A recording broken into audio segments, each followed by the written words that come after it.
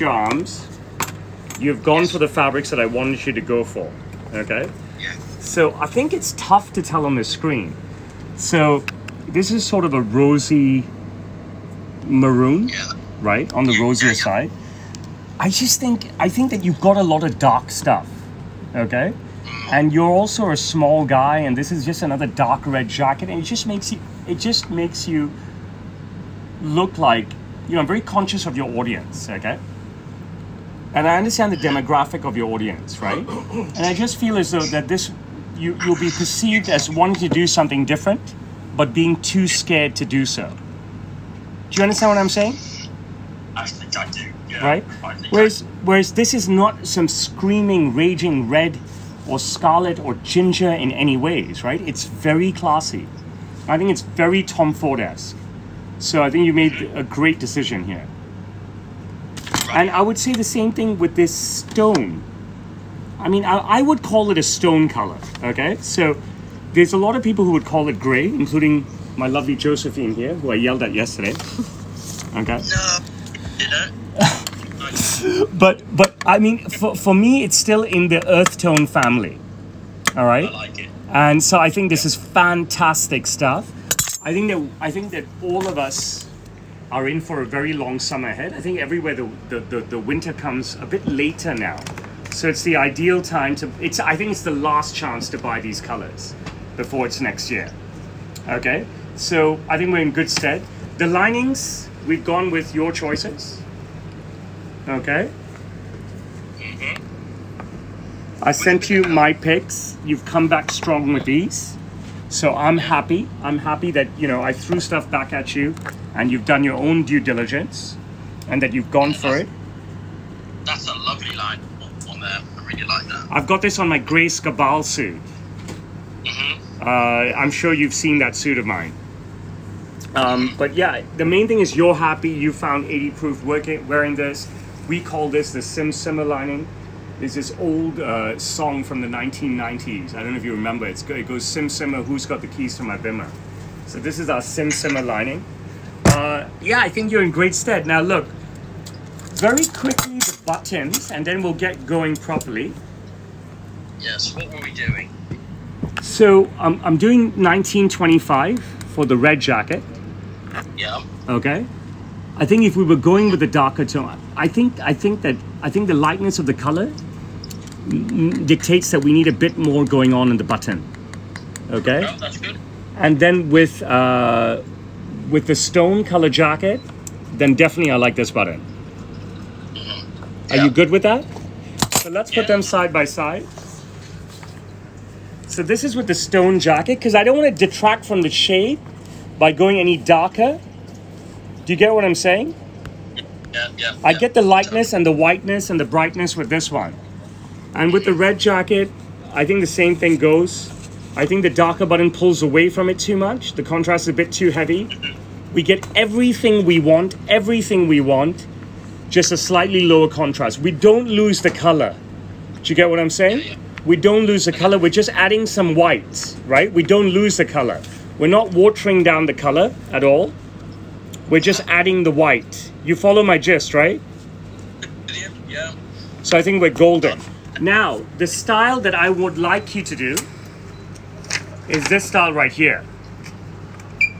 That's it. My job is to keep you ahead of the curve, right? So let me talk you through this, okay? And this is what I would like to do. And you stop me if you don't like it, it's no issue. And we can do a hybrid of any of this, all right? So I want to do a wide notch lapel for you, okay? I want the width to come out because I want it to have more of a country feel, all right? I also want to take the gorge up higher. So it's tougher to tell with this obtuse angle, but the top of the lapel is near the shoulder. So I want to do a high gorge with an obtuse angle and a wide lapel. All right? I want to do a double buttonhole here. So 2 holes. I want to give you a more European shoulder, especially at your height. So I want to introduce you to a rope shoulder.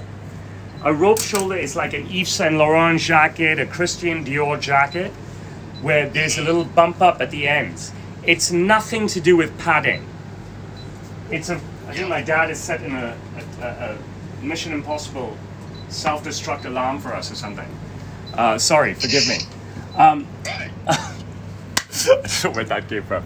But I want to do a rope shoulder. So it's nothing to do with the padding. The shoulder is still smooth. In every way it runs smooth. I want to add a piece of rope at the end where the shoulder attaches. Do you understand what I'm saying? Janet, my jacket, please. I'm not wearing a rope shoulder today, but just to demonstrate on myself. And I think at your height, it's very important. Over here, I want a small prick. I mean, I'm probably exaggerating it even with my pinch, okay? But if you allow me to do a small rope shoulder for you, it will be a nice introduction to the rope for you, okay? Whatever you say, but if you get it wrong... I'll change it. Yeah, exactly. If I get it wrong, I'll change it. You deliver it to Alan Shearer and I'll send you a new one. Sound good? I want to do a barchetta breast pocket, which has a curve and kick, rather than a straight across flat breast pocket, okay? The jacket will be a 3-roll too, so you'll have a third button behind the roll of the lapel. You'll have a buttonhole in the roll of the lapel, okay? You'll have your primary button here, okay? You're going to have patch pockets, 1, 2. Because of your height, I'm giving you a barchetta breast pocket here and not a patch pocket up here. But lower down, you can have patch pockets, and I'll do a patch ticket pocket for you as well. Okay. So a patch pocket inside a patch pocket. Yeah. It's going to be phenomenal. Now, here will be 4 overlapping buttons. You're going to have primary button, secondary button, secondary button. This is going to be primary button here, primary button here. The secondary button will go behind. And now we're going to talk about stitching. Would you like a contrasting color on these 2 holes, this hole here, and the last 2 holes on each cuff? Yeah, you go for it. Okay, so on the gray-brown jacket, we can do a dark brown.